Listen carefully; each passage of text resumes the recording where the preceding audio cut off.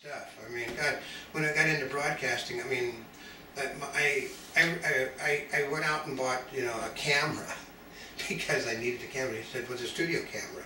Well, it wasn't when I got done with it because I got a marine battery from a boat and I put it on a push cart and I plugged the battery into the camera. I had a portable camera that weighed like 125 pounds. And I pushed it on the cart and I was shooting video back when nobody else was because I'd figured out the power problem. Mm-hmm.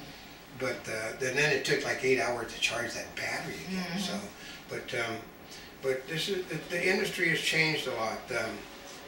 I mean, I know people that have been fired on the air and tossed out of the station. I know.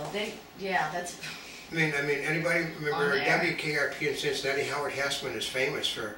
He was a television newsman and he was a children's television host. And he basically, why the tables came about, the people used to stand around, you know, they'd sit in chairs, stand around, do things, news. But they came about because a lot of people in the news business actually did children's hosting. I think Hessman was wearing a chicken outfit. He took so he was chicken from the legs, waist down? Yeah, and this is the legend. We never know how much truth in it, but since I've seen it happen with guys wearing horses outfits that were fired during his people.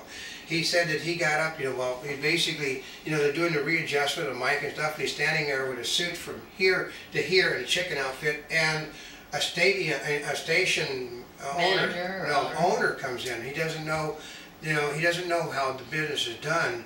He considered, you know, what the, you know, and he said, you know, this is a news operation. This is not a clown house, and they fired him on the air. And he couldn't that's sort of, he put that into his character in W. He used to get fired for saying, you know, they get fired for saying, which is nothing wrong with it, but, you know, gobbledygook or something, and they just, the way he said it got him fired, but that was it. Today, that the news industry walks an ungodly fine line, because no one protects the rights of the news people anymore. You know, theoretically, we have a press shield in California, which means they can't. We don't have to cite sources, we don't have to do this, we don't have to do that, but nobody pays any attention to it anymore. And they always tell you to cite your source. To cite your sources. You don't have to cite a source if it's, you know, you can guard the identity of the source. Also, if you're an expert in the field, and how many people know more about 3D than I do that are alive? Mm-hmm. Not many. But I always tell people the thing that people don't want to hear, which is basically, you can show 3D on anything that was ever invented. Black and white set can show it, a color set can show it. Because it's a signal. It's a signal, folks. It just, okay. It says it's still there, but, you know, it depends on what experience you want to have. Go into a video store and look for a 3D movie from like 60 years ago, like Gorilla at Large, or It Came from Outer Space, and I'm amazed. How can I show that 3D DVD or video on my equipment? The guy tell you, because it's just a signal. Yeah, they'll tell you in the video stores it's just a signal. Mm-hmm. Nothing special. It's just a signal. Your television set picks it up. Your computer will pick it up. Your cameras, anything that you can feed it into can pick it up. You know, here's one of the things about 3D. People are like, oh, well, you know, I don't know about getting the TV set because you have to wear glasses and all that stuff. And 3D is such and such. And I said, I have my cell phone here. Watch it and you get to working because it's just, it's something that is there. It's just furniture is what it is now. Mm-hmm. But that if you let being fired by an internet company bother you, okay, everybody gets fired. This is the economy. Since we weren't making any money, we were not making any money. No one was looking at what we were doing. Gee. Just whoever's named in it. Yeah, and then I can go back and redo the whole bloody thing anyway all over again. So that's the postman's got an assistant walking behind him. That's kind of strange. He's got to be a trainee or something, carrying boxes. But no, but here's a trick. The only thing certain is change. Yeah, that's all a change. But we'll give you a tip. No matter if you're going to write for an internet publication, have a backup plan. Because you'd almost always, or video, viral video, whatever it is. Have a backup plan, because most of the time, okay, what they're doing is their video uses a cell phone and an email. If you happen to have a second cell phone number and a different email, you can get back on the same system again. That's all they're caring about, because they're harvesting information. The information, as far as, say for instance, I have my family name and I have my real name. You know, actually my real name is, okay, here's what it works. When my grandfather came to this country, my father came to this country himself from long before World War I, they said, your name is too long. This is what your name is. And that's what we became. We know that when you see people that have my family name, well, that's not my family, because that name never existed. A guy at Ellis Island said, this is what your name is. This We're is going to America. change it, which I had that with relatives too, that came across. It's a made up name. And so, you know, I can sit there, I have my driver's license, has 2 names on it. Both of them are legal. So I'll use either one to fill out forms. They're both legal, folks, because they're my name. It says, you know, I have a really funny driver's license, but it is totally legal because it is my legal name. And I can sit there and play with either one. You know, they look at my driver's license, they said, yeah, but that's got that and that. And they said, because that is my name. Tell me, you want, I can add 30 or 40 more names to go with it. So, yeah, I can. I mean, she's seen it. It's like about a paragraph in size and God knows how many words. And it's my name. I was born with it, you know, which has caused me much grief in my life, but for many reasons, especially banking reasons. But you prepare, my father, this is what my father said in the world. My father said, you're hired to be fired. And the odds of a person lasting as long in any business is, you know, we try, oh, there's Monty's cats again. Ooh, this one is a... Well, because we are, next month it'll be 7 years. 7 years? Yeah. And we've Oh, wait a minute, no, it started... Monty, it'll be a little over, we're in our 7th now. We started in, was it September? I just drew it by Monty's age. Monty's age. Monty, we actually... She'll be Monty's 7. We're 7.5. When Monty's birthday comes around, we'll be about 7.5 years in existence, pushing our 8th. And we've always, I mean, like I said... Is she 7 or is she... I don't know if she's 7. She's 6 or 7. Anyway. She's 6 or 7. We've been at 7 now. But like I said, it's a unique thing. She is the heavy business side. She's got you know, international studies in business. I just basically really could care less about business. But I am a statistical person massively. I mean, I sit and run every single bloody system. I run the analytics like you cannot believe. And I know exactly where we're strong and where we're not strong. And we're strong in areas that you shouldn't believe we're strong in, because we are strong in women, educated women. Very strong and educated women, and we're very strong out of the United States. We're top heavy out of this country.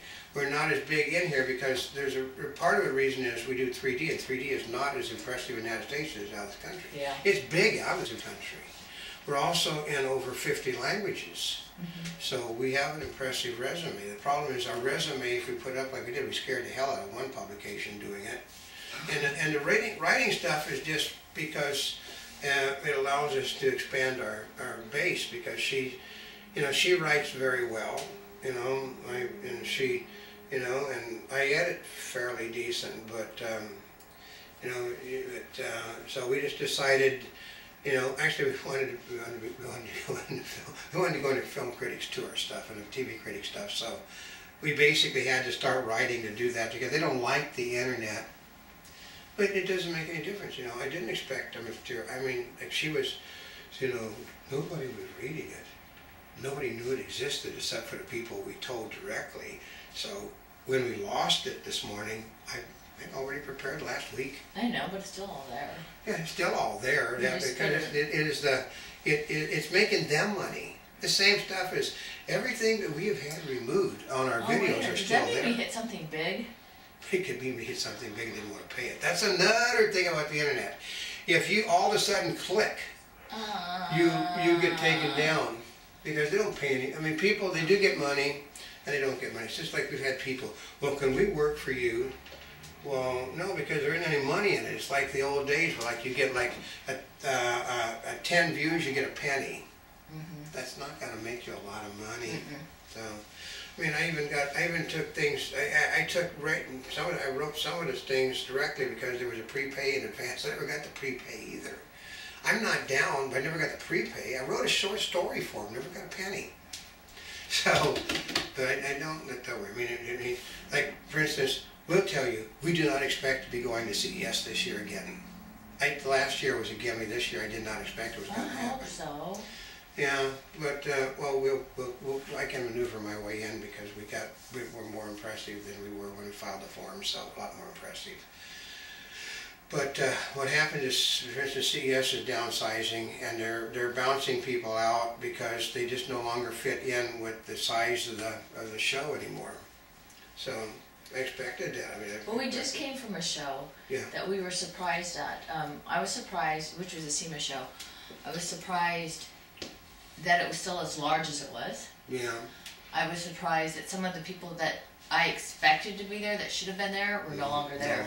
And it's not just a couple people, there were quite a few people. And then you add to the fact too that the companies no longer have the money to come to these events. The press company used to send like 4 or 5 or sending one person. I mean, we went to one of the things where they had a woman, you know, she never been to the trade show in her life and had no idea what, and she was expecting to be able to hire people there to work for her. No, because they're already working for other people. That's why they got there. Yes, that's right. So, but so she's trying. She's she's basically got high heels, no walking shoes. Didn't realize it's like 100 miles in a week. Yeah. I mean, she was really dogging it the first day, you know, because she's having to, you know, with a cell phone camera, doing interviews because she didn't have any camera because there weren't any available. We also know the racing industry is changing for the same reason because there's no money, so you're cutting back on people. The internet basically is a savior and the death of the news industry, because you could always get somebody to do what we were doing, and basically suck up to the people that are your sponsors. I happen to have a degree in journalism. I actually did go to journalism school, like I said. You know, she studied the business of journalism stuff. We do have journalism. Not like that should ever impact it, but it does. It's like, well, if you have something like that, how can you get the advertiser because you have? And we are basically members of we got to pay our dues again, of course. We got another few more weeks on that one. But remember the Radio Television News Directors Association. We are, which is online directors now. Digital news. Digital news, but we are one of the people that are in that. We started out that, so we do. It's called journalistic integrity. You either do it right or don't do it. It's I mean, I'm actually trying to end this with something. I used to go, when I was younger, they used to have a lot of major stars that would come, you know, over to film classes to give seminars or be guest lecturers for weeks or so. Orson Welles, you know, he came in, you know, telling people, he said, you know, the best thing I can tell you in life, you know, because these were all J students that were, you know, they all, you know, they signed up for the film things because they wanted to hear the lectures from all of these people, so they signed up for the film courses because of all these, you know, this was long before Spielberg, but you'd have people like Francis Ford Capra, you'd have Coppola, Frank Capra, you would have, you know, Ford, the director, you'd have John Huston, you'd have a lot of the, you know, Joseph von Stroheim. They'd come in and they'd give lectures about the thing, and basically, what's his name? Orson Welles said, I know that most of you people are journalism students. He said, remember, I once was a newsman myself, so I'm going to give you advice across the board. If you don't like what you're doing, then don't do it, because only you're responsible for what you're seeing doing. No one else is. So that's sort of our ending on this piece. Until next time, this is Ocam. And this is Not a Spring Chicken. We're here yesterday, today, and tomorrow. If more information, put it at www.montybubbles.net on the net. And wherever you're watching us, subscribe to us, follow our daily newscast in 3D, and yes, come follow us on Twitter. Like us on Facebook. Yeah. And just remember, no matter what you do, they gather information. If you use your cell phone, they gather it. Yeah, clean out your cookies. Yeah, we tell people about that clean out your cookies multiple times a day now. Yeah, and thank you once again for over 250 million links on the internet.